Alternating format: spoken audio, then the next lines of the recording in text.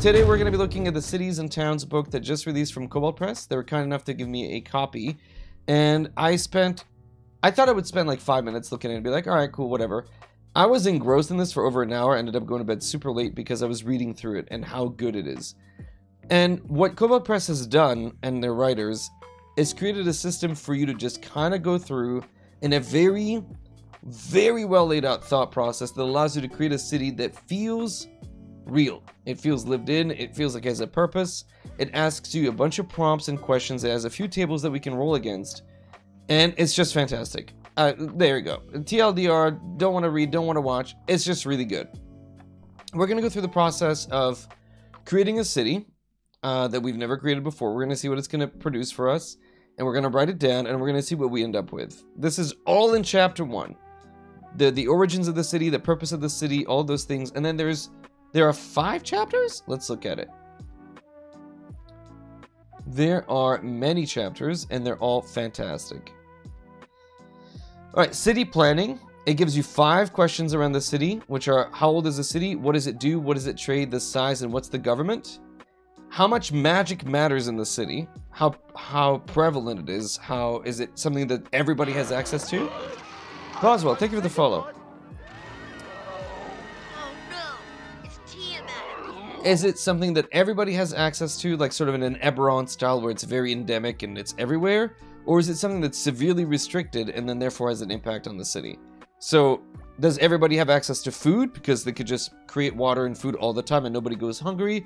Or is it something that's only for the elite or even completely not there at all? And it's just Chapter 1, by the way. Chapter 2 goes over the geography and the climate, how to map a city, how to make it look organic, just the building blocks of a city, and all the districts that are going to be in there. And it goes in great detail, and like I said, I spent a lot of time reading it. I was like, oh my gosh, this is so good. I wish I had this when I was building my own world. I had to do this all from scratch. This takes a lot of the, what comes next, and did I miss anything? You just really go step by step. Then you go into the people of the city. Who rules the city? Who, this form of like, based on what you had earlier in one of the earlier things, what's the form of rulership of the city? And then the officials, the families, the guilds that exist in it. And it is really, really good. Then we go through the city campaigns, what might exist within the city, what adventures might happen in here, the job boards that might exist, the encounter types, and then finally the city heroes that might exist in there. Woof! Some really, really, really good stuff. So, we're going to start with Chapter 1, city planning, and we're going to answer what we're going to do today on the stream for the first part before we jump into Dark and Darker Dungeons and Dragons, is city planning. And we're going to answer the 5 questions, and we're going to end up spitting out a city. The art's really good, by the way. By the way, very good art. Circle of the was there. There are a couple of there are a few player options, class options, and there are a few backgrounds as well. So to answer the earlier question, is this the GM or player book only? Players can absolutely get this. Like, I think there's a lot of value for players to get this because you get player options. We can look at one of them.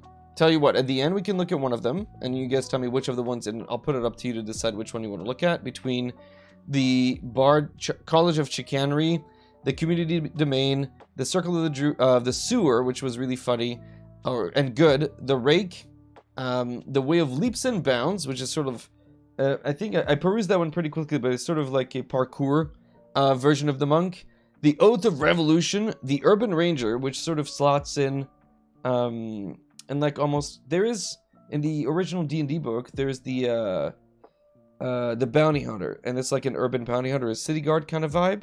This is sort of in the same lines. There's the Skirmish Surgeon, which is a fighter medic, and then there's Street Magic. If you want to be David Blaine, your time-traveling demon, you can be that as well. In a fantasy game world, begins its life as a fledgling but matures and even develops a distinct personality over time. There's a table here, so chat, roll a d8 for me. We're going to use you guys.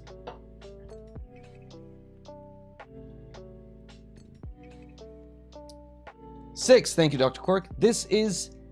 So you can see there are 4 different types: new, young, mature, and ancient. You rolled a 6. We have a mature community of a city that was actually planned and laid out, which is going to matter when you're trying to decide, oh, how does this go? So it's 6. Mature community, planned and laid out. And here they tell you, you know, what does that actually mean? New city is here. Young city is here. And then we rolled mature cities. Cities that stand the test of time, becoming mature communities with considerable history, have a lot of character. Architectural styles become strongly associated with such a place. Families that have lived there for many generations are frequently well known and politically powerful. The city's reputation grows as it becomes known for specific cultural traditions, for unique or especially high quality goods and services, and for famous individuals like powerful leaders, artists, and military minds. Monuments to heroes and momentous events decorate public spaces. A mature city has a distinct personality all of its own. So, that's true. That's not necessarily something you think about immediately. So, what we could do here, let's create like 3 families super quickly. Give me some names. So it's mature city. I want 3 families, and we're gonna just super quickly create some, like, I'm not sure what architectural style it would be, but somebody name any family, whatever you want, like a last name. Rosewood, perfect. Look at that, double rose. The Rosewood family, known as they were in the lumber business at the beginning, as the founders and builders of the city, right? They imported. Perfect. You guys give us the architectural style. It's a deep brown, like rich wood. This town still has a lot of wooden buildings that are a deep, rich brown color. This family was responsible for bringing in the lumber, and the old buildings downtown still have the original beams and such before it became like all stone, you know, and that reflect. What am I thinking of? Is it the German style that has like the wood lattices kind of throughout, that sort of vibe? Perfect. Rosewood family, done. They're important. They have, maybe there's a statue, the statue of the eldest or the founder. Give me a name for like the elder Rosewood. Yeah, they can make this exactly. Boom. We have a statue somewhere downtown of like the original founder, right? That's a monument. I want to have a monument. Archibald. Perfect. Archibald Rosewood has a statue in the downtown core area with what does he have in it? He's represented with like this big axe. He's got a big axe because that's what he used to cut down trees way back when. There we go. Done. Family number 2. 10-way. Fine. 10-way. Done. Family number 2. McFamily. Maybe we're going to skip McFamily. We'll go with Wolfstone. Wolfstone family. They were the ones who provided food. They were the original people that like hunted and did stuff. Provided food for the fledgling town back when. Or no, they were the defenders. The military family. They got in early in protecting the town and have historically been associated with the office of defense of the town, right? So they're sort of like the military might, police, money. They have a lot of money. Let's just say they have a lot of money. Wolfstone. What's the first? You know what? We'll say it was the woman who was renowned for her military mind way back when, and there's a statue of her with the Archibald. Archibald's on one side of this. It's a triangle. There's Archibald, there's her, and then there's another person.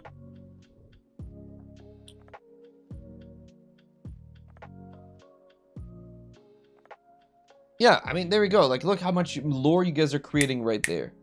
So I need a woman's name for the military mind. She's the one who defended the town. Was like, you know what? No, we need to do this, this, this, and she laid out like the city walls. Noonvale. Perfect. Noon the Vale. What's her middle name? I need a middle name. Nightwing. Noon Nightwing the Vale was a genius military mind that allowed the city to flourish when it was surrounded by its enemies way back when. There we go. We don't need to be more specific than that. There's a statue to Noon, to the Nightwing, Noon Nightwing Vale, where she is wielding a shield, but no weapon. Defense, nothing. And there's an inscription on her statue that says, maybe in like pseudo Latin or whatever, that says, you know, these walls are impenetrable.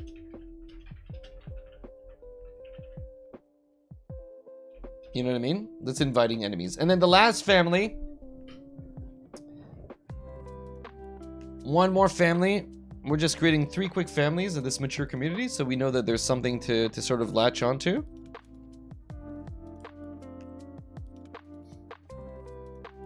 Johnson. Alright, Johnson. Nice and basic. Johnson. So we have the military family, we have the builders. What is Johnson? What were the Johnsons about? Food production. We need food. We need to eat. These are the they provide the food. Food and trade. They're like the trading family. Right? I think that kind of goes together. So they have the farmlands nearby, provided, and they're the ones who guided the local cuisine. Like the first crop they planted, the first Johnsons, Dwayne the Rock Johnson, who planted. What's the region known for, food-wise, guys? Give me the cuisine. Tamaco. What's Tamaco? I mean, tobacco? I don't know what Tamaco is. Purple potatoes? Tomato plus tobacco? Addictive tomatoes? I'm gonna skip on that. That sounds a little bit intense per era. Let's go, planted the original purple potatoes leading to this region of the world. Purple is everywhere. Developing, being known for their delicious patates. They invented French fries. This is where French fries come from, and they're called. We don't have a name for the city yet, but we need to invent the name of the city. Oh boy. Let's give it. You can't just. Not everything can be called Noonvale. Okay, we already have somebody called Noonvale. Can't just be Noonvale. What's the name of that street? Noonvale. What about this horse? His name is Noonvale too.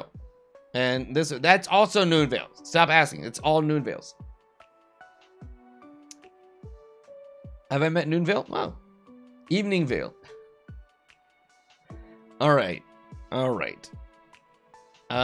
Since we're so focused on time, I don't know. Valehaven. Done. Gaming consultant. Nailed it. Valehaven. Love it. Valehaven. That's the name of the town. Perfect. They invented. They're called Valençois. Ooh, that's so posh. The people who come from there are called not Valehaveners. They're called Je ne suis pas. I am from Valehaven. I am Valençois. That's so pretentious. I love it. AKA French fries. Okay, there's a statue of what's the name of the Johnson leader? Valencians? Okay, Valencians. Valencian fries. I like it. Vale potatoes. Sir Frederickstein Granta Moros Caris Johnson? No, I'm not. I'm writing it down on the side right now so you guys can see, because look. I don't know. It looks... I can't make it look nice. See? I don't want to cover... I can make it big. Look, I'm writing this down. Fine, I'll make it disappear when I'm done. The statue of Frederick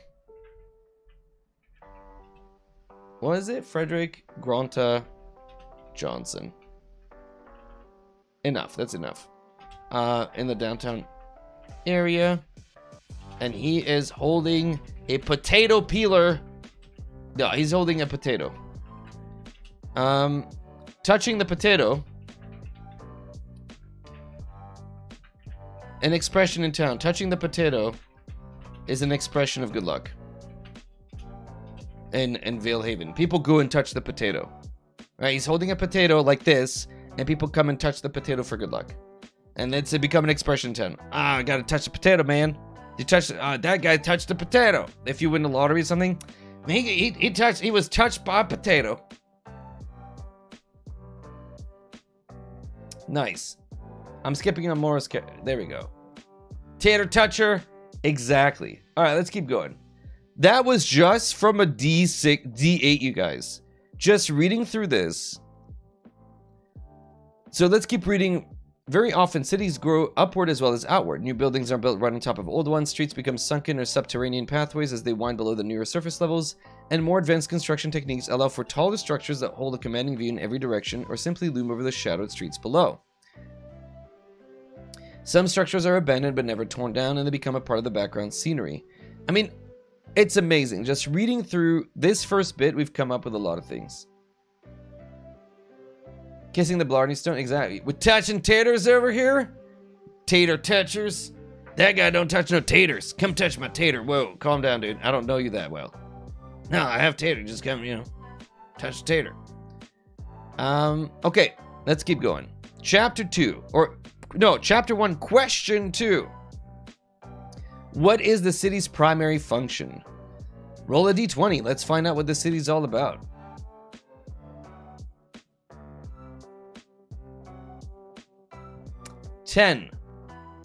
Politics. The capital city of the realm. The city houses the rulers and hundreds of other politicians. All right. So, urban centers do not spring up randomly. A civilization needs a reason to settle in a specific area. Sometimes that reason is simply because it is a dry patch of land in a rather waterlogged region. Maybe it has easy access to fresh water. It might even be on the bank of a river or lake that makes travel and trade easier.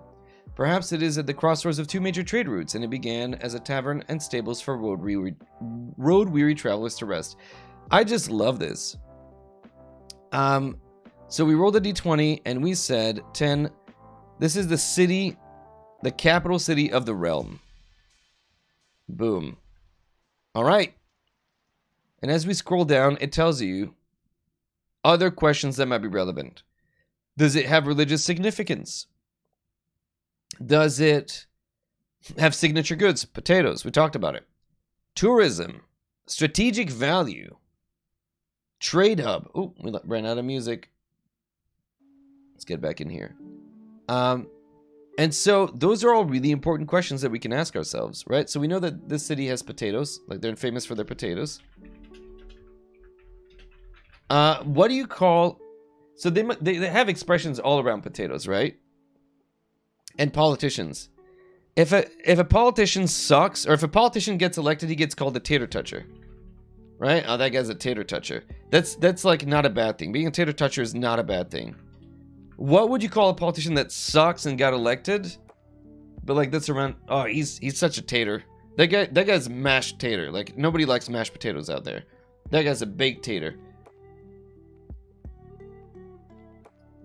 A Skinner, a rotten Tate. Rotten Tate. I love it. Politician that sucks.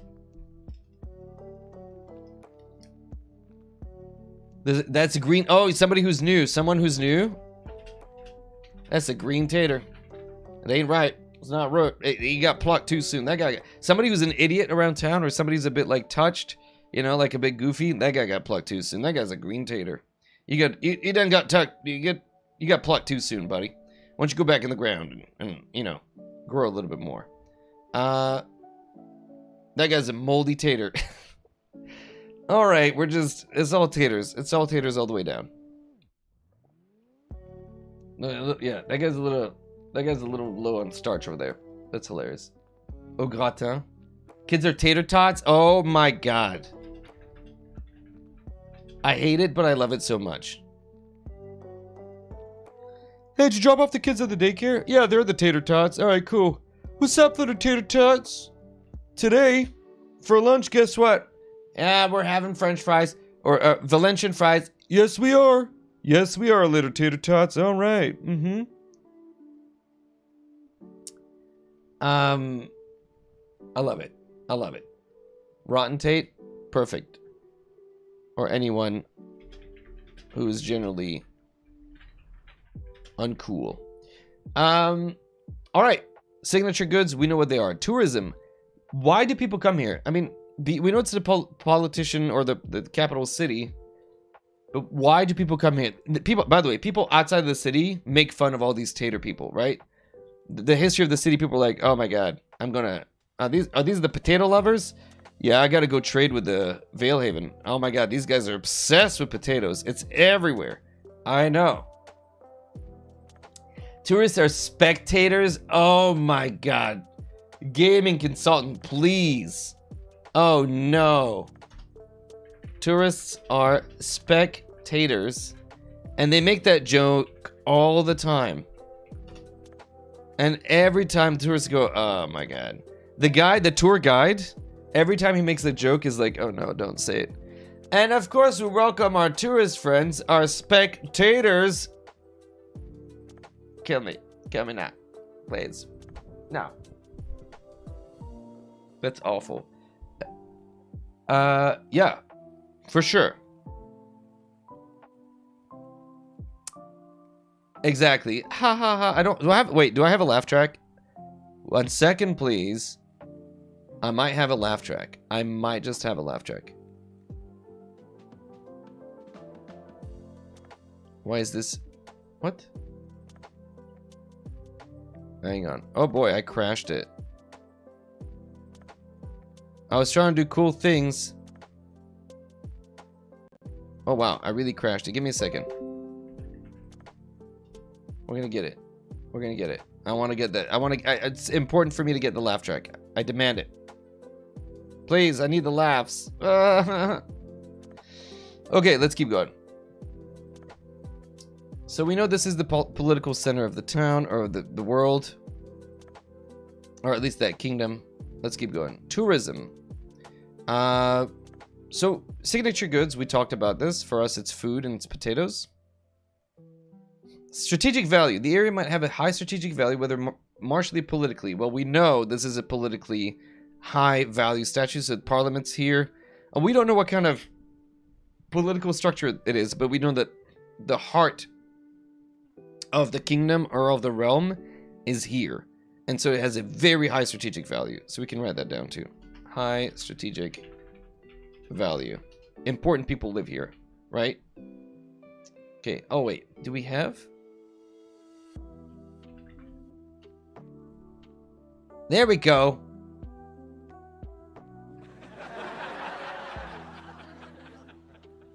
Woo! We got it. Nice. We got it. We got it, boys. Hang on. I got a sitcom. There we go. This one. Dr. Quirk just showed up on set and people are super excited about it. How do I stop it? People were very excited about that. And Dr. Quirk just found the love of his life and they just kissed. Okay. Anyway, sorry. Alright, we're done. Aggregators? I mean, they could be. Okay, let's keep going. So, what are the city's trade goods? Well, what is the city's... Right now, we know that they trade potatoes and wood. Still, it's both things, right? They're famous for the Rosewood family still harvests wood and the potatoes. So food and like building materials. We can roll though. If we're not sure, let's roll a d8 and find out.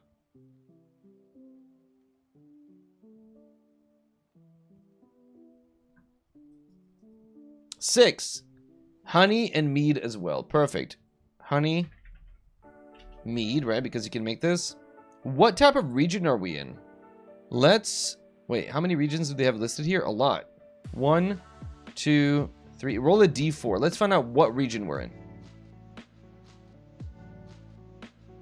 I know, Hemethal, I should have that in my pocket.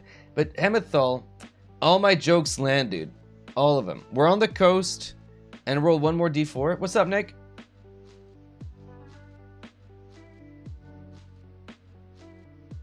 One. And we also deal with abalone and pearls. Wow, okay. Abalone? How do you pronounce that? Abalone, right? And pearls. I think you say they eat. Abalone? I don't eat a whole lot of fish. Abalone. Because I got food poisoning from fish really bad one time. And since then, fish and me, though I love sushi, makes no sense. Abalone. How do the British pronounce this? Abalone. Abalone. And the Americans? Abalone. Abalone. That sounds better than abalone. Abalone. Abalone. Get out of my face, abalone.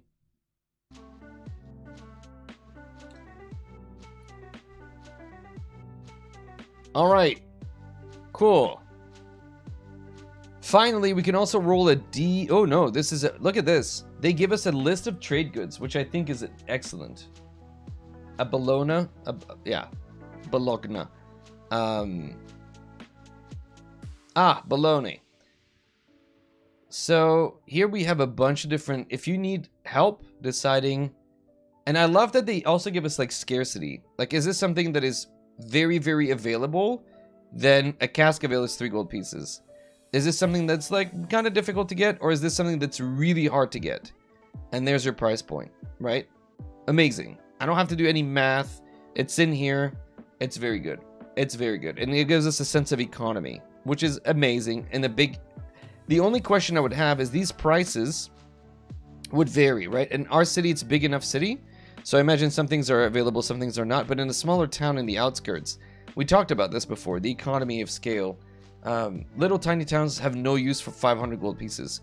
What the hell is somebody going to do? If I present 10,000 gold pieces in a tiny town, I'm not going to be able to spend that money because there's nothing they can sell me for 10,000 gold pieces. They're going to be more interested in trade, services, and exchanges. But if I go in a big city and have 10,000 gold, I can spend that money. It's something to keep in mind. Yeah, so all of this should be available for sure.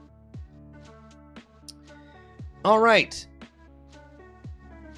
What is the city size and population? Let's find out. Roll a d8, guys. I think it's going to be a big city, but let's see what would happen. 3. Oh, wow. It's a village. We can make this the capital village of a really small nation of 200 people. To me, that doesn't necessarily... That's a cool idea, actually, but to me, that doesn't necessarily match up with what we're talking about here in a big city that's been established for a long time. I'm going to say this is probably at least a large city, but more likely a metropolis. So I'm going to probably go with this as a big-ass city. We got like, 50,000 people living here. Claimed an Thanks, advantage. Nick.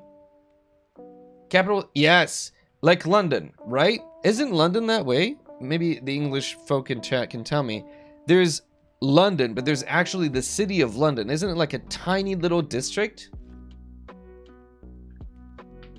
Isn't that what it is? Like there's the official...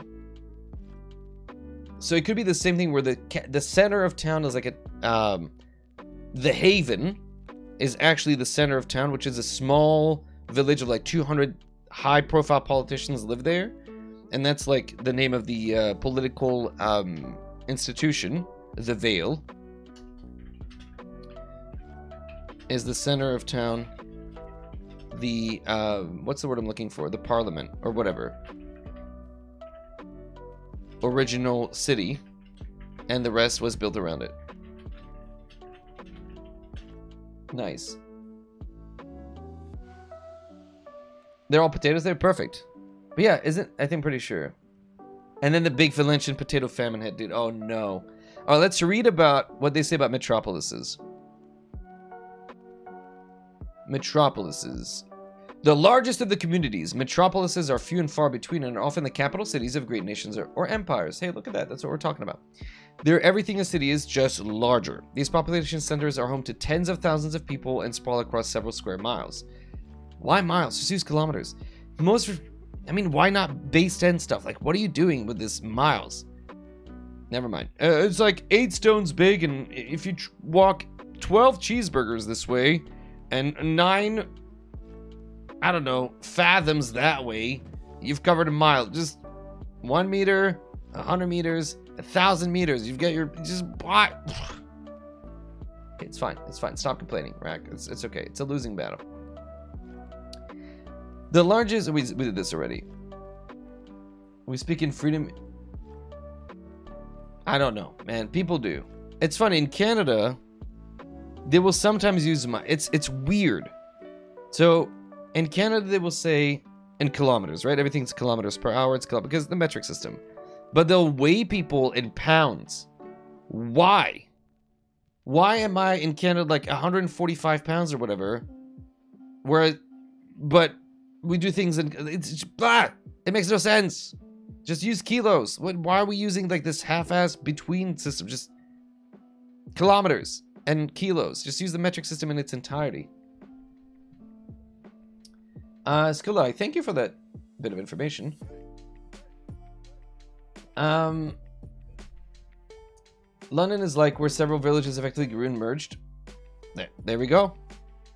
I knew a little bit of something. Wait, we're gonna use the sitcom cheer for me here. Hang on. Woo! Where's the cheer? I need the cheer. Oh, I can't find it. Isn't there a cheer? There it is. All right, we'll take those. Population density.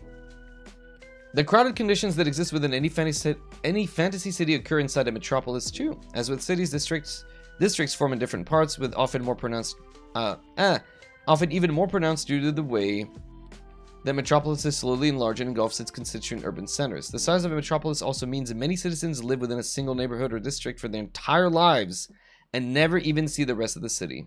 Due to the time required to travel from one section to another of a large metropolis, law enforcement and other civic services are likewise segmented to only attend to one region. Which makes a lot of sense, right? Like if I'm looking at any fantasy city, I mean, if I want to look at the extreme example of a fantasy city, a megalopolis, that's Ravnica, right? In the MTG/D&D lore, Ravnica is an entire plane that's just one big-ass city, right? It's the planet of Ravnica. And it's divided into 5 distinct like families and guilds that sort of run in areas. No, it's way more than this. There are way more than that, but there's the 5, what is it? Boros, Simic Combine, there's Rakdos, there is the blue-white people, the Azorius Guild, and there is another one, the White Orzhov, right? Those are the 5 combinations, I think. There might be more, I just can't quite remember. And those are the big sort of elements that sort of rule the city, right? 10 guilds? I can't remember. Is it 10? I just named like 5. It's been a while. I don't remember.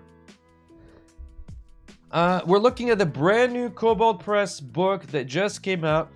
It's each one for each combination. There you go. And it just really, it's in a pre-release, so they sent me an early copy to review, which I'm doing, and we're building a city using it. It's the City and Town Builder, and it's fantastic. I really like it. Okay, let's find out what type of government structure this is. Let's roll a D10, chat. I love this. This is so easy to go through. Yeah, I don't know when Black Flag comes out, but I signed up for their playtest. Or I want to sign up for their playtest, rather. 6. This is a monarchy with a figurehead. We're literally making London. Okay.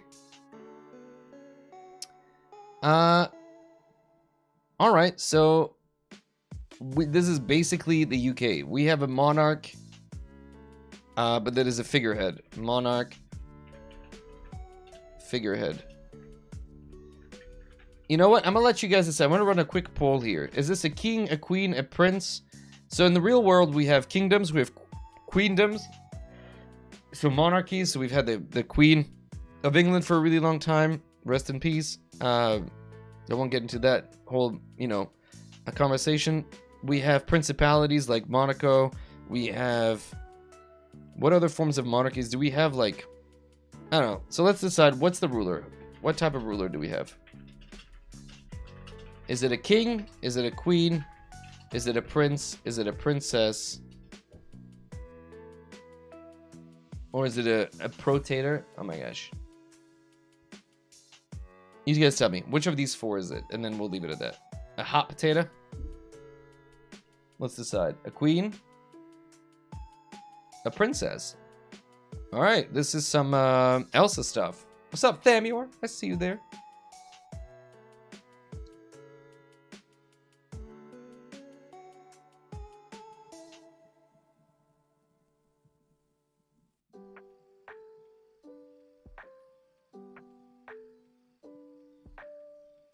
All right. Princess it is. Done. Princess. And I know if I ask chat, it's Noonvale. It's just Princess Noonvale. It's not Princess Noonvale. What's the princess's name?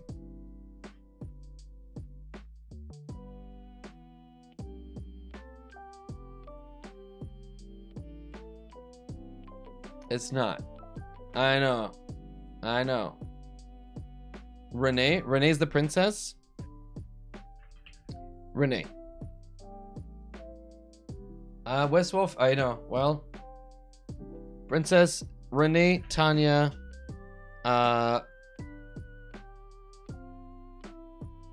Poopy.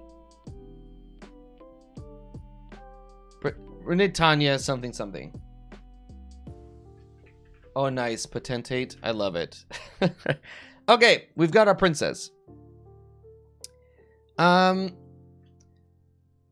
she holds very little power, obviously, right? Little power for princess. So let's read that section anyway about autocracies. If the city is ruled by a single individual, the chances it falls into this category. I love that they go through all these steps. It's so good. There are various levels of rulership in an autocracy, from figureheads who hold little actual power to absolute rulers who prescribe every law and punishment, but they're all totalitarian in nature.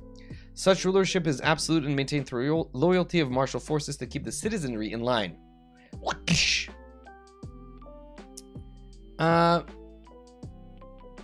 Rulers often rule capriciously, eliminating their political enemies and pronouncing edicts on a whim or to satisfy personal desires at the expense of the populace. Alright, that's not the case here. There's a council, right? She's a figurehead, so there's got to be a council that's below that, right? So, the council of how many? Let's design a council really quick. Look at all these. I love this. This is prompting such a nice little thing. Council. How many people? 500.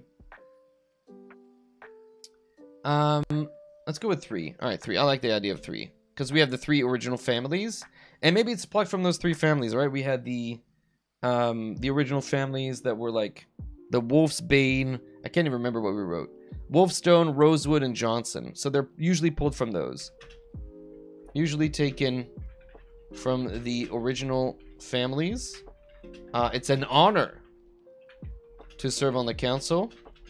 Maybe 3 are like set in stone and it's 5. And we have 5 and 2 are elected officials from the city. People can run for that job, right? I think that's a good idea. I like that idea. I'm going to keep that idea. So we've got Rosewoods, we've got the Johnsons, and we've got the Wolfstones. Cool. So we need 2 more. You missed not. What are entertainers called? P-tubers? Get out of here. Get out of here. We need 2 more families. Who's currently, I don't know. Who's elected? I'm not sure. I'm going to pick somebody from chat. I'm going to pick Hemethal is one of the rules right now. On the council, Hemethal. The people like Hemethal. He's nice. But he's, you know, but he has a dark secret. He appears to be nice, but he has a dark secret. Hemethal, the overnice, the benevolent. And he used religion as a crutch to get elected. Oh boy, okay. Alright, suddenly I don't like Hemethal so much. He's high on his own supply. You know what I mean? I'm so benevolent. Nobody's more humble than me. Nobody's more religious than me. Alright, that's Hemethal. Cool. Who else? Hootie. Hootie the Knight. What's up, Dragon? Hootie the Knight. Okay, cool. She used her okay, Hootie went out to defend the city, some great adventure or something, and her people, all right, the reports and stories that people told of her made them elect her. She has a secret. Just this is for plot reasons. I don't know if we're ever going to use this, but she has a secret. All of those... Thank you for the follow, Dragon. All of those stories are fiction. She's a liar. She never did anything. She heard and collected, oh my god, all of these stories and then used it for herself. She's actually a bard. Oh no! She's a bard and a liar. Oh my god. Oh my god. Hootie, how could you? How could you be such a liar, dude? I'm shocked, I tell you. Let me put this down here, sorry, under the alerts. Okay, perfect. Basically, yes, Australis. That's exactly right. That's exactly right. What a scamp. Report her to the police right now. The fictional police that we haven't established yet at all. But, you know, there would be. I like the idea that we could have had, like, a majocracy or whatever. You know what I mean? But that didn't quite happen. Oh, well. Ooh, my back.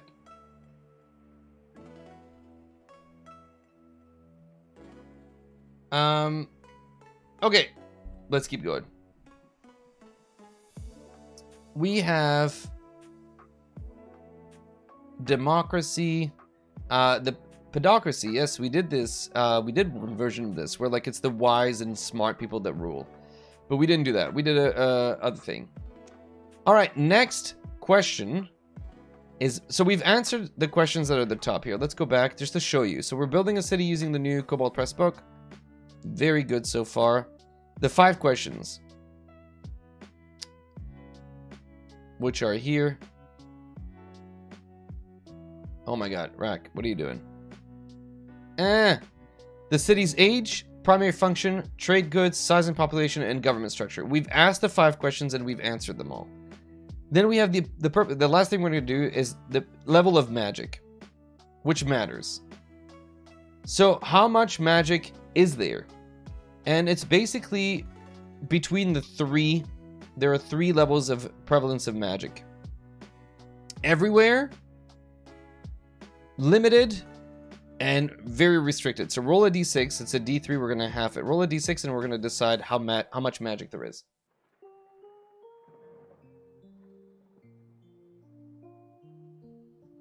It is, man. Westwolf, it is. 6. Magic is severely restricted. Nice. Let's go down and take a look at what that means.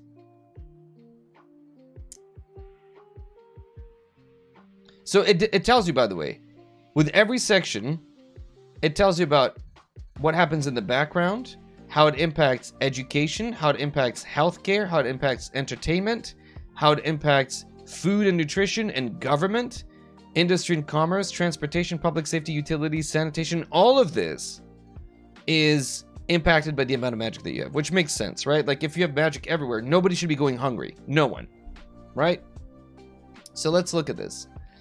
In a restricted magic city, magic belongs only to the elite. Magic is possibly even outlawed for use except by a select few, or might even be simply difficult to use, and those who can wield it are rare. There's a distinct divide between the districts of the city. The upper class might have easy access to magical amenities, but most of the population lives their lives without much, if any, contact with magic unless it is being used to control or oppress them. Those who do, or are permitted to use magic, often can be found as close advisors to the city's leadership, or in position of power themselves, enjoying the benefits of such privilege. Which is really, really good. Only Noonville gets to do magic? Maybe. So, in a city or setting where magic existed but is restricted to the elite, it would do well to lean into the inequality between the differing social classes. Absolutely. Depending on the character's introduction. And you could also have those heroic characters that have access to magic and are well loved by the population because they go and tend to them. So maybe Hemethal the Benevolent is well liked because he's a cleric and he goes out every day and he casts create water and food, and he's the only one who gives a crap about the poor. So maybe Hemethal is not that bad, right? He goes out, he's like, all right, roll up my sleeves. I've got the acolytes. We're getting ready. We can only feed like 200 people out of 50,000.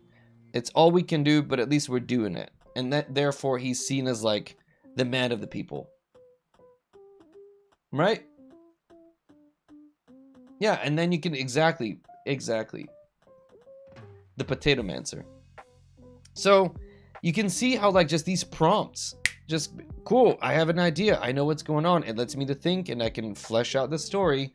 And when my players arrive in the city, if they show up, oh, okay, I now realize that there's such a discrepancy in there. And it's, of course, it's going to be difficult. You know what I mean? The inequality between people that have and have not is going to be enormous. Cool. In the background, scarcity or restriction. There are plenty of reasons why city has restricted magic. Environmental disruption might limit the availability of magic. The loss of many casters in a war, or recent political upheaval could see a powerful faction of spellcasters hoarding magic for themselves.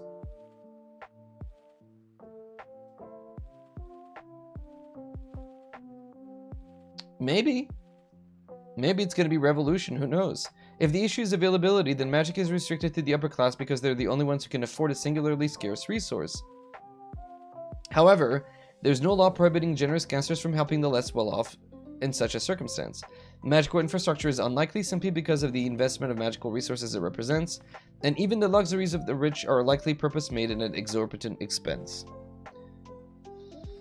If the issue is purposeful class-based restriction, then magic is restricted to the upper class by design. Some sumptuary laws, licenses, cost minimums, or simple blanket bans might all exist to keep spellcasters from working for those deemed unworthy.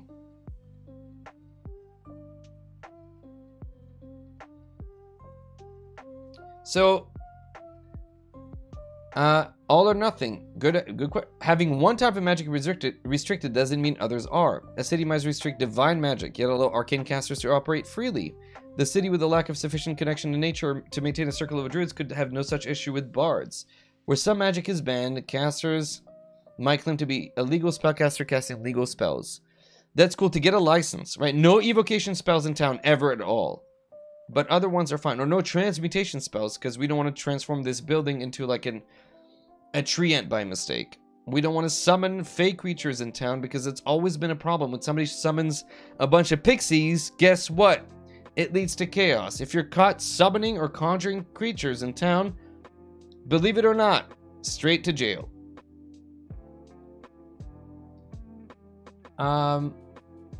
It's Kobold Press Dragon. It's the campaign builder Cities and Towns. It's currently for pre-order, and it is released officially to everybody, I think, tomorrow. We just got an early copy of it. Potato bolt casting. Duration instantaneous. You create a bolt of energy that takes a shape of potato and hurl it at a target of your choice. Make a ranged spell attack. On a hit, the target takes 1d6 points of potato damage. No, Nate, yeah. My potatoes. No druids touch my potatoes. This is all organic, all using manure, straight from the ground, purple original potatoes.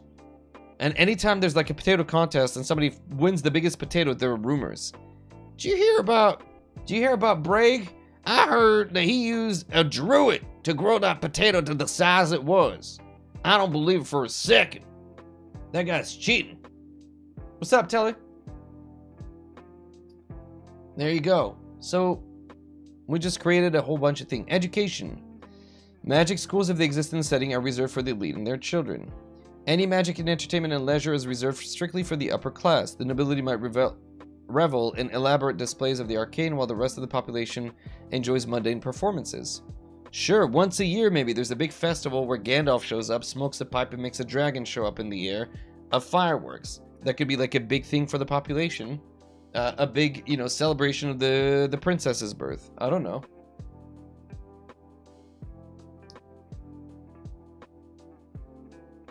The Harvest Fest, exactly.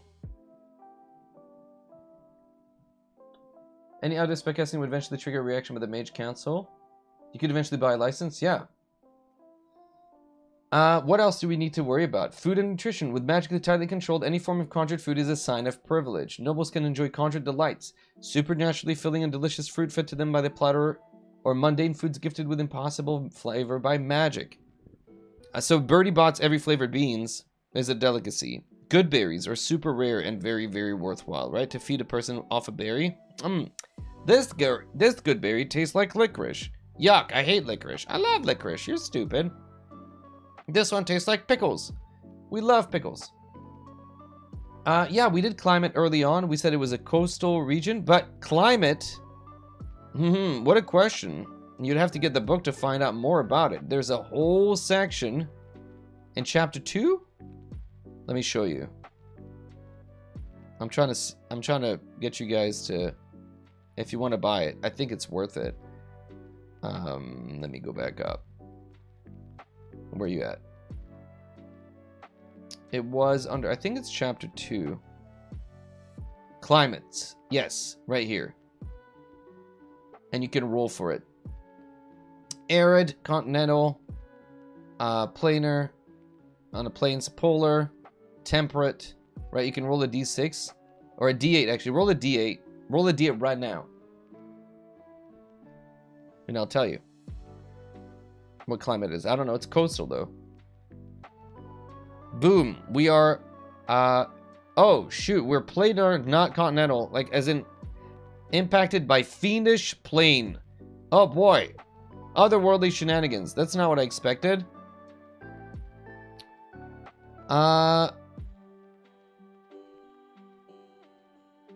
Alright, well that's dangerous. Devils show up randomly. Cool. Cool. Maybe that's why Hootie, or not Hootie, that's why the original family was so famous. They built walls around the city that protect them from fiendish incursions. How much it costs? I don't know. You know what? Let me look at the email they sent me. And I'll tell you. I think it's either... I don't want to say the wrong price. It might be like $29 or $39.99. Let me click it.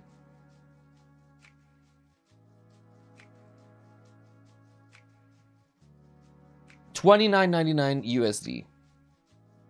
$29.99. So if I go... where is it? It's called Campaign Builder Cities and Towns for 5th edition for Kickstarter. I'll try to find... Oh, I have a link. Hang on. Do I have a link to this? I have a referral guide, but I'm not sure if it's the actual link. It's due to hit retail next month and be released on the Kobold Press site next week. So next week. So there you go. Today is the day that it goes out to the Kickstarter. To the pre-order audience goes out today. So I wasn't allowed to talk about this until today. And today I'm allowed to talk about it. Yeah. There you go. So $29.99. And it's 250 pages. I really like it. I mean, like I said yesterday, I was like, I'm gonna look at it for 10 minutes and then see if it's, and then an hour and a half later, I'm like, oh my god, it's 11:30. I gotta go to bed. I got really engrossed with like all the things they had in here. Like I genuinely like it. Magic can have corrosive effect on organic matter, including plants. Whenever a spell is cast, it unleashes a burst of chaotic magical energy. The more powerful the spell, the greater the effect on the plants. Yeah. I think it's really good. It was Westwolf. I think it's really good also for any other system. Like, right now, nothing that's been in here, though the subclasses have D&D specific things, nothing that's in here is specific to Dungeons & Dragons. This is just like a really handy guide to world building. You're in the future now? Alright. That's fine. You don't have to. I'm not, you know, I'm just excited about it. If I go to my account, I have like a referral guide somewhere. There we go. If you guys want to go and check out my referral URL, is here. I don't know. Boom. There. Yeah, I get up at, I go to bed. Like, normally I go to bed by like 10:30, sometimes 11, but I was up till like 11:30 midnight last night just reading this. Okay. We were at limited magic and what impact it has on... We had looked at...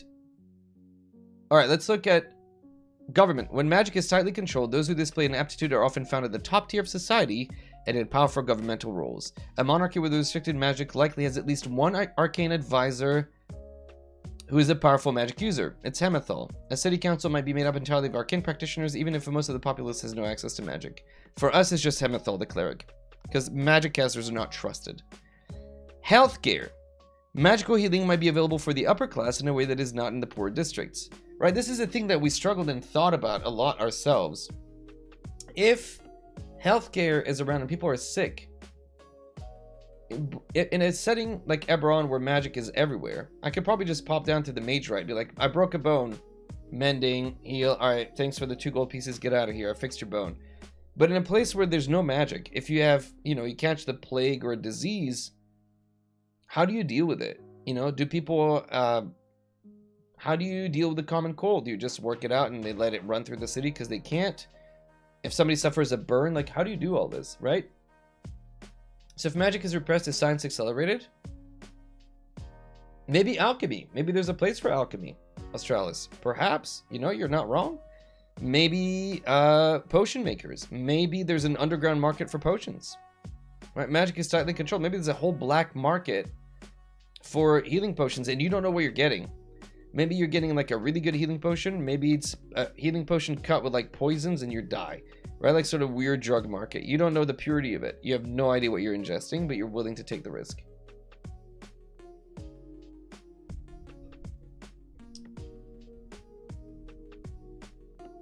So I think it's really, really interesting to ask these questions. Well, restrictions are still possible. Where magic is scarce or restricted, magical healthcare might serve as the carrot in a system full of sticks. Temples might open their doors to heal all comers on holy days, while charity healing is heralded as a noble largesse. Right? So maybe the clergy in town uses healing as a stick. Or like, come and worship at the altar of Tyr, and you get healing. But I don't believe in Tyr. Well, then no healing for you. Fine, I love Tyr. He's the greatest. Alright, here you go. Do you mean it? I mean it. Well, maybe you should give a little bit of tithing, because we like money, and we can't do our charitable works without a little bit of money. And all of a sudden, the clergy's getting more and more powerful because money. Right? I'm just saying. That makes a lot of sense if you want to make it like a religious faction that's maybe not up to super generosity out of the goodness of their own heart. I'm looking at you. You know, what was it? The pardons that they used to sell in Europe, right? In the medieval times? Oh, you committed some crime? Just listen. Give me like 200 silver. I'll write you a little note that says that God forgives you. The Catholic Church forgives you. Here you go. Here's your little pardon. Go do whatever the hell you want to do. You're fine. Just pay it off. Yeah, the clergy has gone. Oh, God. That's it. Okay, cool. Industry and commerce. We're almost done. If magic is limited to the elite, only the elite enjoy its benefits in their industries and commerce. Right? If I want to make a really cool, magically enhanced set of goods, my products are enchanted, I'm going to charge a premium for it. Public safety. The power of the city watch in a restricted magic city can vary greatly depending on its purpose. If the watch exists to uphold the status quo, its members might be equipped to handle any rogue arcane practitioners. Or perhaps they only have mundane equipment, since any weapons used against criminal magic users can also be turned against any of those in power. I like the idea of having different... Maybe, if magic is restricted by law, the upper class may keep private proofs of magically equipped guards. Yes, this is more what I would see happening here. Large, rich, elite families have their own police forces. So the Rosewoods have their own police forces, the Johnsons have their own police forces, the Noonvales have their own police forces, right? All of them have their own guards that use magic in a very aggressive way, I would say.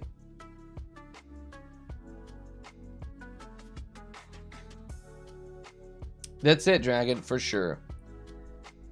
Sanitation throughout a restricted magic city is often mundane. Sludge-filled sewers beneath the streets and trash collectors' carts rumbling down the alleyways. The upper-class districts, however, probably have, like, magically taken care of stuff, like prestidigitation, or a way to get rid of their, you know, crap. One thing that I like to use is the magical chamber pots. I use that in almost all my adventures because I really like the idea. So tanners and other, you know, farmers want the manure. They want the crap. They want the pee. They tan hides. They do. There's a lot of process that you do with the what is it? I can't remember the component in urine that people will extract for tanning, and other processes. So wouldn't there be easily? There would be an individual who's magically competent, ammonia. Thank you. That'll basically take a chamber pot of the rich, and you pee or you poo in it, and it magically transports it into heaps. So it's a not conjuration, transmutation. I don't know what the spell would be, what spell school that would be, but it takes that stuff and it moves it magically to where it needs to go. So every rich family has a chamber pot of, you know, transportation or whatever, and that pee and poo just magically goes to the mittens and the piles they need. They charge a premium for it. So they sell you the chamber pot for X amount of money because it doesn't smell in your house. And then they charge the farmers and the tanners that money for the pee and poo because they have use for it. I've ever seen the movie Envy. I have not, low fat. Just outside the city limits, kind of like living in a drought county in the US. Maybe. But I've not seen Envy. So there you go. I think that makes a lot of sense for sanitation. Transportation in a restricted magic setting. Magical transportation is limited to those in power and to perhaps the upper echelons of society. Horseless carriage. But teleportation is only available to those at the very top, and any permanent circles are likely closely guarded. Airships, if they exist at all, are only for the rich and powerful. Otherwise, you're walking, horse. Yeah. When you see, like, a carriage that comes by without a horse, people are like, oh man, get out of the way. That person has money. An airship is like, you see that once every, you know, X amount of time. But like being in the capital city, maybe once a month is an airship that comes in. It's always a big deal. People are like, oh, that's cool. Okay. We can determine the level of magic. We did it that way, but you can also, there's a table. Look at this. Roll a D100. You have a bag of pooping? True. Colostomy bags, right? 21. This would have been everywhere. Look. Floating platforms convey large shipments to various points in the city without clogging the surface streets. If we had a high magic city, that's what we would have gotten. Because we did restricted, let's roll a D10 in the restricted table and we'll find out something specific.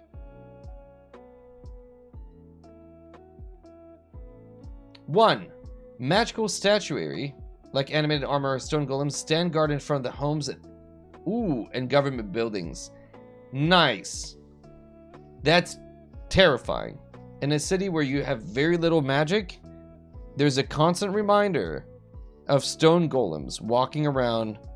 Move on, citizen. Like an evil RoboCop just standing there and staring at you, watching you all the time. Dude, I don't want to live there. That's kind of terrifying. And there you go. It's cool, right? And then we have chapter 2, which is the anatomy of a city, to tell you how to build the city, the climates of the city. There is, let's just look at the titles. It's so good. Like overall, I'm gonna try to trim this down to YouTube video, but like overall, every chapter, we just went over chapter 1, answering questions. Every chapter is completely filled with amazing prompts that really help you logically work your way through a city. And at the end of which, you end up with a really living, breathing city. If you take an hour, you know, I'm doing this online, so it's taking some time. If I did it by myself, pen and paper, and just roll the dice, I would get a city fully fleshed out with rulers, districts, climate, architecture, the inhabitants, the guilds, the city campaigns, like what adventures might await players when they arrive in the city, the heroes that exist in here, relationships, backgrounds, and player options. I could get that done in an hour. We have naming tables, urban encounters. We have examples of towns and metropolises, battle maps, Just absolute value. For $29.99, $30 US, I think you really, really get your money's worth out of this. I'm not being paid to do this, by the way. Like, they gave me a number. They gave me a free copy of this. I'm not getting paid. There's no money. I don't get any kickbacks. I'm just telling you, this is really good. It's really well written. And I think it's well worth it. All right, we're going to look at one of the player options. We have player backgrounds. I did not look at the midwife. Let's go look at the midwife, because I'm kind of curious. From an early age, mentors trained you in the skills of midwifery. You witnessed many births and later accompanied others as you became practiced in the art of delivering children and providing comforts in calm words. You bring in the tater tots. Choose how you came to learn your skills. Were you raised within a community where midwifery was a respected tradition? Do you practice the arts as part of your religious duties? Were you appointed to the task by a wealthy merchant? You have proficiencies in medicine and persuasion, healer's kit and herbalism kit, and feature. As a midwife, you hold the respect and gratitude of the families you helped. Your skills make you and your companions welcome in nearly every community. If you help an individual deliver a healthy baby, that individual compensates you to the best of their ability as appropriate to their social standing. The GM decides the nature of the compensation. For example, a poor family might gift you with a basket full of fresh vegetables. That's really cool. This is, yeah, exactly. This is very, very cool. We get, let's roll a D8 for personality, and then a D6 for ideal. Yeah, I guess so, Brig. The 3 statues, for sure.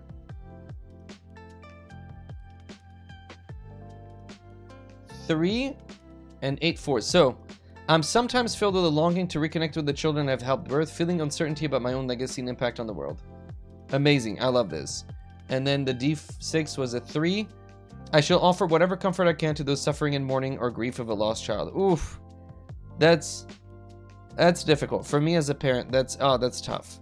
But that's true. That's true to form. Bond. Let's roll another D6. 2. Years ago, delivered a child I believe might have been possessed. Oh, damn.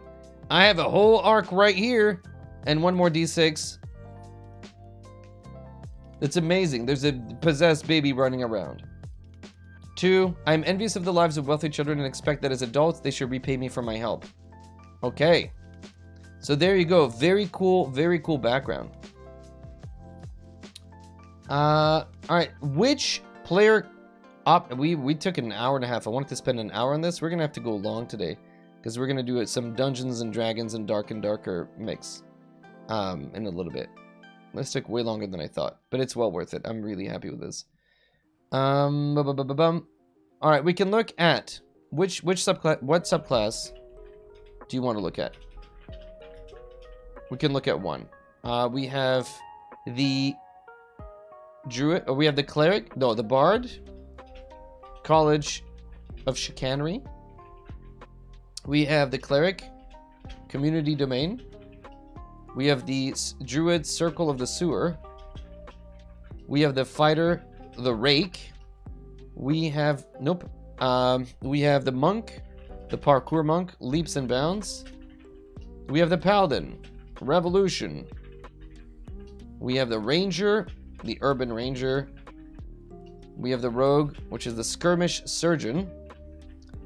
And we have the Wizard, which is Street Magic, David Blaine. How do you spell Blaine? I don't know. We're going to write it this way. I don't remember. Which one do you guys want to look at?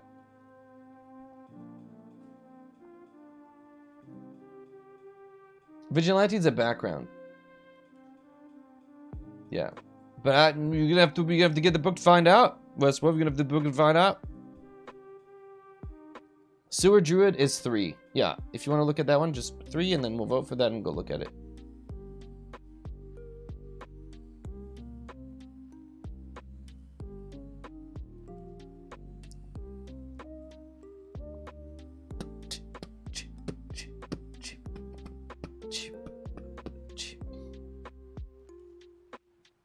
All right, we're looking... Oh, it's a close vote between Druid and Rogue. Let's start with the Druid. The Druid, Circle of the Sewer. Jurors of the Circle of the Sewer convene in an unlikely spot, underground in the city's sewer and drainage systems. What's that name of the Ravnica Guild that's like dirty and with like Jethro Tull who leads it, whatever his name is? I've got the Ravnica book. What's their name? Excuse me. All about rotten stuff. Ravnica, where you at? Where's the book? No, I don't want Van Richten's. Oh my gosh. Ravnica. Give me a second. Guildmaster's Guide to Ravnica. I have the book behind me. Not Grohl. Is it Golgari? It might be Golgari. I think it's Golgari.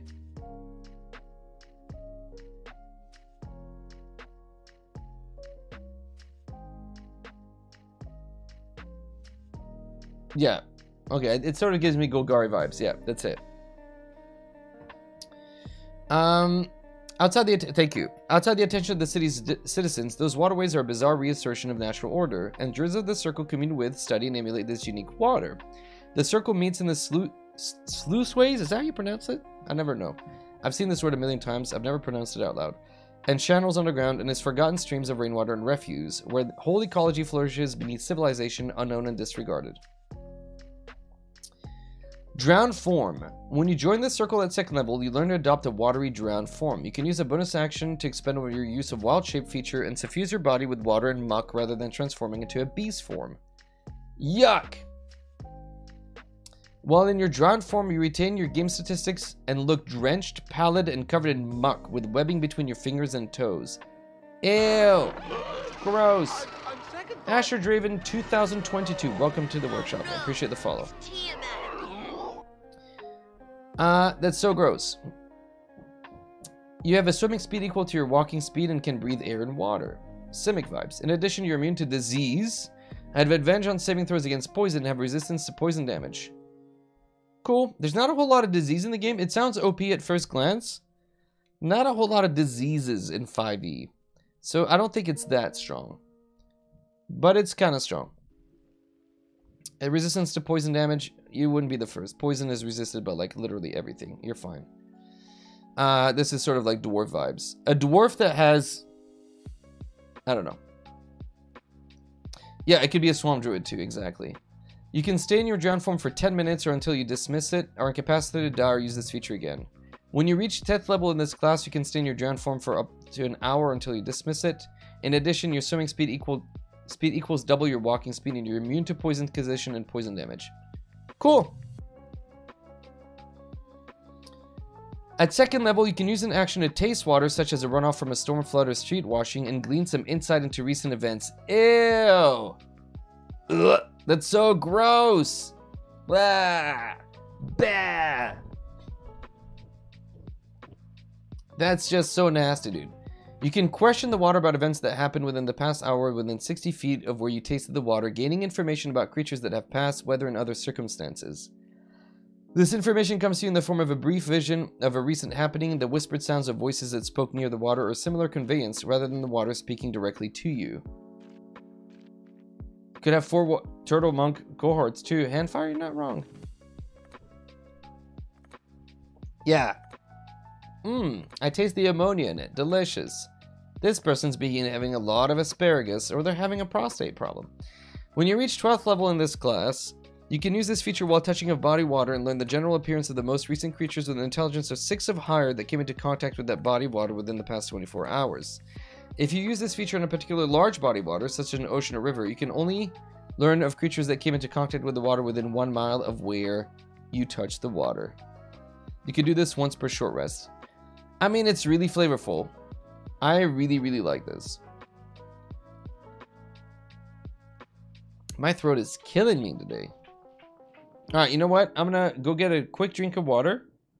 I'm gonna leave this up for you guys. I'll be right back. Chair stream for like a minute. BRB.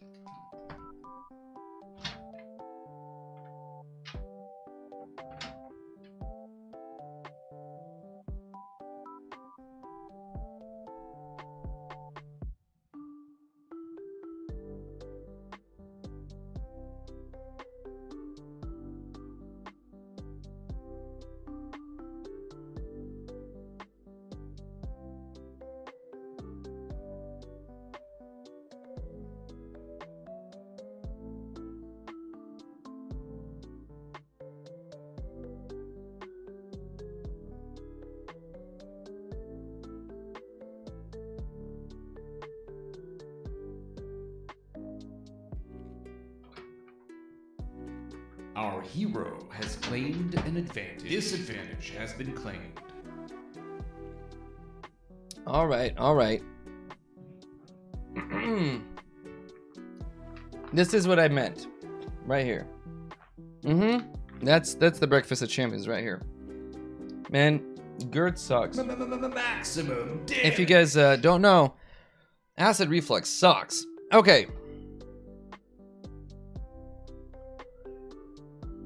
You eat, like Skittles, dude, it's brutal. By 6th level, your exposure to the often polluted or refuse-filled water within the city has infused your drowned form with the power of poison. When you're hit with a melee attack with a creature within 5 feet of you while you're in your drowned form, the attacker takes poison damage equal to your proficiency bonus. Nice! A poison shield. In addition, while in your drowned form, you emit a rotten, mildewy stench. Ew. Ew. A creature that starts its turn within 5 feet of you must succeed on a con saving throw against your spell save DC or be poisoned until the start of the next turn. Oh, that's cool. Actually, that's a really neat idea. I like that a lot. Poison has a very specific effect in 5e, by the way. For those of you who don't know, I'll read it to you. But it's very, very strong, actually.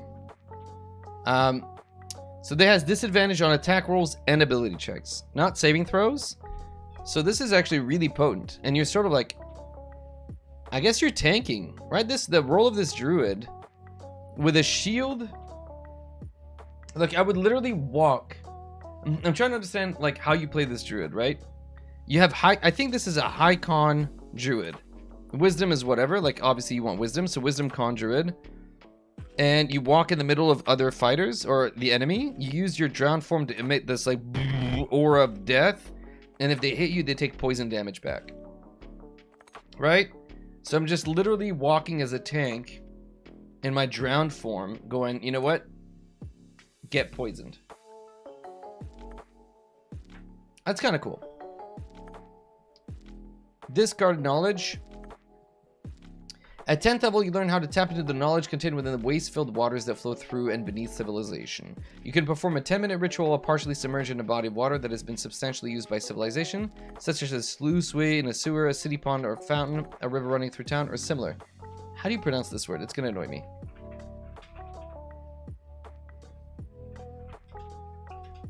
Let me just make sure I get that.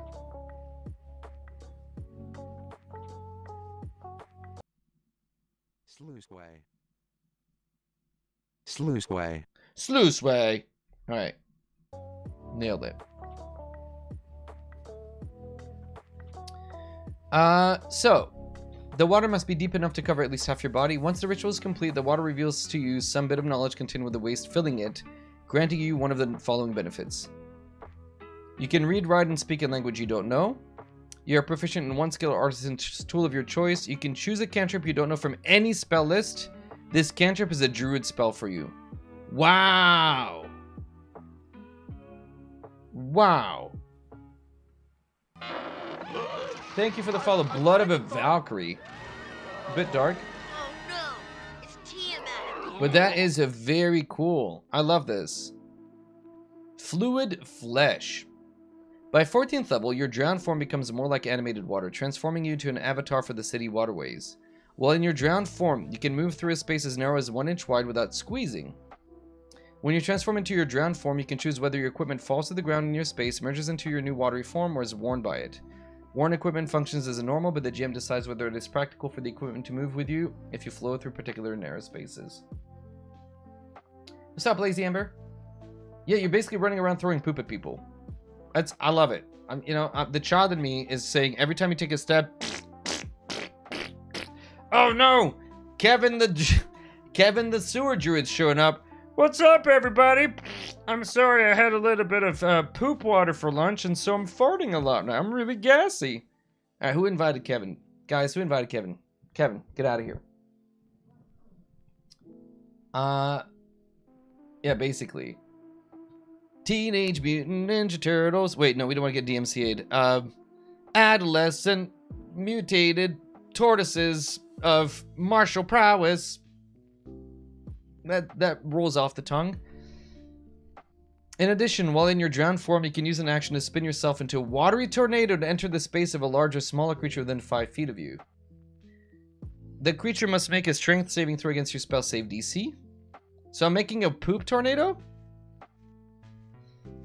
On a failed save, the creature takes bludgeoning damage equals to 2d8 plus your wisdom modifier and is restrained by the force of your spin.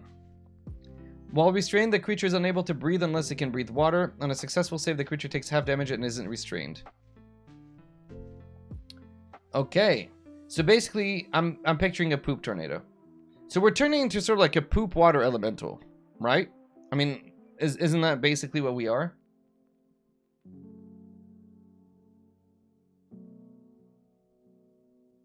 If you summon an earth golem, it's just like the poop demon from Dogma, right? A creature that starts its turn restrained by you in this way takes poison damage equal to twice your proficiency bonus. The restrained creature can repeat the saving throw at the end of each of its turns. On a success, it frees itself from your grasp and ejects you in an occupied space. Okay, you must use a bonus action on your subsequent turns to continue spinning and keep the creature restrained. If you don't, the effect ends. What level do you get this? At 14th level? Alright. The other one you guys wanted to look at, we're going to look at both of them, was the Rogue. There's our Revolution guy, our Urban Ranger, and you guys wanted to look at the Rogue of Skirmish Surgeon. Man to Mandy, it evolves quickly from building a city to poop demon. What do you want? What do you want me to tell you? And these are the player options, and one of them is a sewer druid, which is really cool. I actually really like it. It's just a little bit poopy themed. Roguish archetype skirmish surgeon. You've dedicated. So I've built a skirmish surgeon or a field surgeon before. I never thought to use a rogue. It was either a bard or it was a cleric. But I like the idea of the skirmish surgeon being a rogue. So let's see how they've done it. You've dedicated yourself to watching over your comrades in battle and pelting your foes with dangerous concoctions. So it's sort of like alchemy vibe. You keep a steady hand amid the chaos to practice life-saving techniques while mitigating the taxes they leave on the body. When you're not playing the doctor, you fight with a blade in one hand and bottle disaster in the other. Okay. When you choose this archetype, you gain proficiency in the medicine skill if you don't already have it, and you gain proficiency with alchemy supplies or the herbalism kit. You can also use the bonus action granted by your cunning action to make a medicine check on yourself or one creature within 5 feet of you. Plague Doctor? I wouldn't, maybe, I don't think so. Never mind. Plague Doctor, I'm like, no, instantly go down. Oh yeah, okay, literal Plague Doctor being depicted here. Ooh, I'll say this, people don't know this. The Red Cross logo is a protected logo. The Red Cross in the US is allowed to be used by Johnson & Johnson and the Red Cross. Everywhere in the world, everywhere else in the world, the Red Cross is very much a protected logo. So they should not be using this here. I know it's incomplete at least, but just so they know, that is not something you should use. You can use the inverted one, which is green and white, and that's fine, but I know this because work. But anyway, just if it ever comes up in Trivia Night, you now know that this is a protected emblem for good reason. I mean, it kind of, you don't know if it's a cross. It looks like literally the plus sign, right?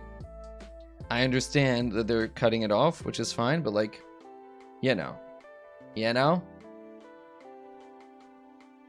just so you know, it doesn't matter, but just, if you ever come up with a design for a game and you use that, you shouldn't.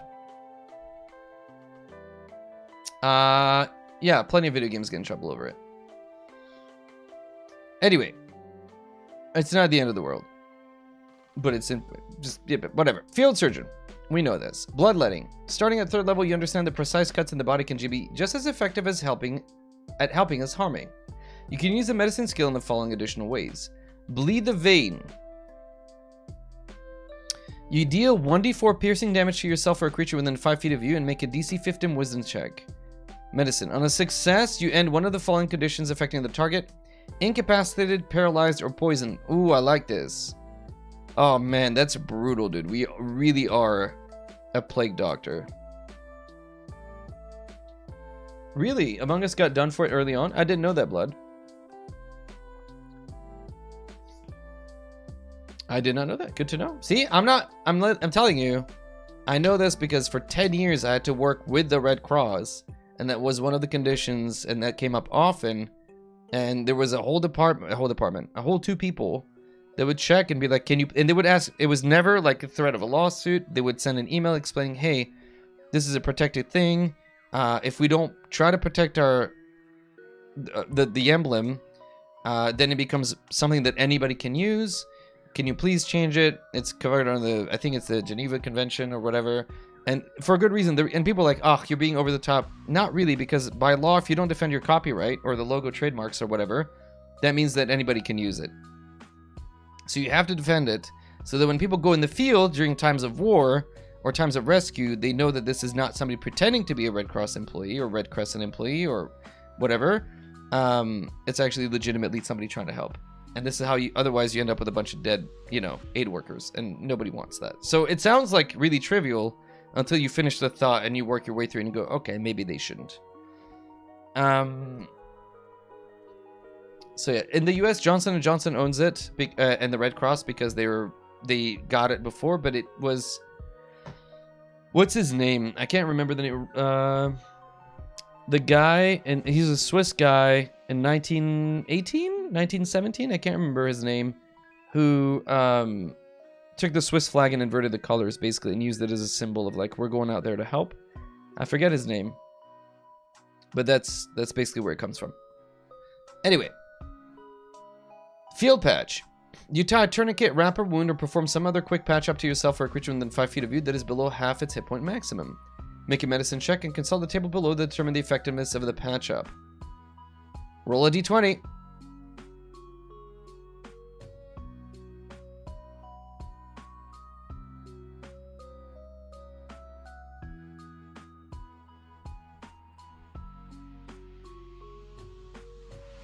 Four. The target, man, don't be coming healing me, low fat. Your patch up sucks. I lost a d4 hit points, dude. Nuh-uh. So if you succeed, if you fail, they lose a d4. If you go to 16 to 15, they regain a minor amount of temp hit points. A better success is a more amount of temp hit points, and a big success is actual hit points. It's not temp hit points anymore. Which sometimes you want temp hit points more than the other. Anyway. There we go. There we go. Captain Dwilla, please come to my rescue. We can't be having people just randomly stabbing me in the gut, calling it healing. By 3rd level, your time in medical tents and tending wounded on the battlefield has taught you how to handle and distribute alchemical substances. Such as, you're proficient with improvised alchemical weapons, such as vials of acid, alchemists fire holy water, jars of leeches. When you hit a creature with an improvised alchemical weapon, you can deal your sneak attack damage to it, provided you meet the normal requirements for dealing your sneak attack damage to the target. If the alchemical weapon requires target to make a saving throw, the DC equals 8 plus your proficiency bonus plus your wisdom modifier. Sneak attack, bucket of leeches, yikes. By 9th level, oh, there's a typo here.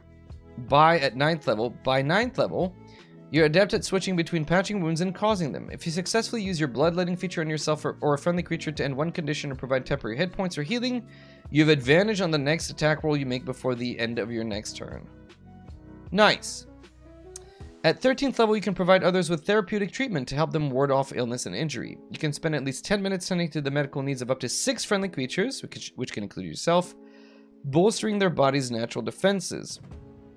Each creature gains temporary hit points equal to your proficiency bonus and has advantage on con checks and con saving throws for an hour. A creature can't benefit from preventative care again until it's finished a short or long rest. Really nice. That's really cool. If you know you're about to go into battle, you do this as prep on a short rest. It doesn't really cost much of anything, and you give them advantage on the con check and saving throw. Why not? I like this. Jar of leeches. This small glass jar is filled with leeches. As an action, you can throw this jar up to 20 feet, shattering it on impact. Make a ranged attack against a creature, treating the jar of leeches as an improvised weapon. If the jar hits a creature that isn't a construct or undead, the target takes 1d4 piercing damage, and at the start of each of its turns, it takes 1 piercing damage as the leeches stick to the target and continue biting it. A spellcaster covered in leeches has a disadvantage on con saving throws to maintain concentration on spells. A creature can end this effect by using its action to make a DC 10 Dex check to scrape off the leeches. Alternatively, the leeches can be used to aid in medical procedures. The leeches have 10 uses. When you make a Wisdom Medicine check, you can expend one use of this jar to give yourself advantage on the check, provided the check involves blood and wounds, stabilizing or treating a disease or poison. If the jar has 5 or fewer uses remaining, you can't make an attack with it. Nice! I love this. Here we see a picture of somebody being bled, their humors or whatever. And one more feature at 17, you learn to exploit weaknesses by revealed by your alchemical substances. If you hit a creature with an improvised alchemical weapon within the last 1 minute, your sneak attack damage against that creature increases by 3d6. Nice. Alright, chat. That was it. That was our early review. So, in summary, let me do a quick thoughts. The Kobold Press book of the Campaign Builder Cities and Towns, which has also subclasses in it, is really, really, really, really tootin' good. Let me just get to see all of this, all in its glory. It was a Kickstarter campaign book. It's being released to the backers today. It's going on their store next week at the time of filming of this video. And it's for $29.99 USD. You get 250 pages. We just went over building a city in chapter 1 and in chapter 2, 3, 4. Just 250 pages of goodness, climate, people that live there, adventures, heroes, just everything to build a city from the smallest little town to the biggest metropolis. All of it's contained in here. I really, really like this. Yeah, $29.99 is the PDF. That's right. That's right. I don't know if there's a hard copy of the book. I don't know. I always get the PDFs these days because I lose books all the damn time. $49.99. A bit expensive? Fair enough. I just think there's a lot of value here. Like it's you know, Kobold Press usually puts out really good stuff, and as always, just really good. It's a very good DM resource. Yeah. If the players want to get it, I still think there's value in it as a player just to get the backgrounds and the new subclasses. There's also magic items and spells in here. You get tables and just very, very good. I'm very, you know, the code was, again, I'll say this again, this was given to me for free. I'm not getting paid to review this. There's just like, hey, do you want to look at it? Yes, I do. And I really like it. If they hadn't given it to me for free, I would have probably gone out and picked it up for 20 bucks or 30 bucks. And they occasionally have deals on their books too. So you can always wait for like a humble bundle that may contain this eventually. But I think it's well worth it.